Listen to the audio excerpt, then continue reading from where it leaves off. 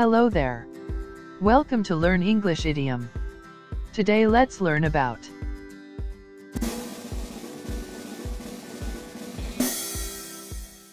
the witching hour.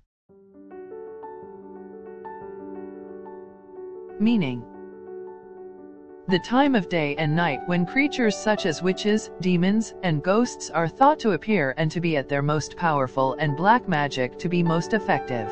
It may be used to refer to any arbitrary time of bad luck or in which something bad has a greater likelihood to occur.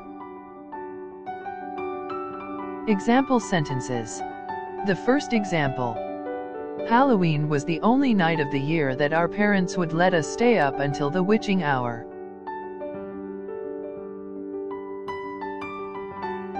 The second example: John, you're not going to believe this. I woke up during the witching hour last night, and when I looked around I could have sworn I saw something standing in the corner of my room watching me. Thank you for watching. If you guys enjoyed that, don't forget to smash that like button and subscribe for more videos.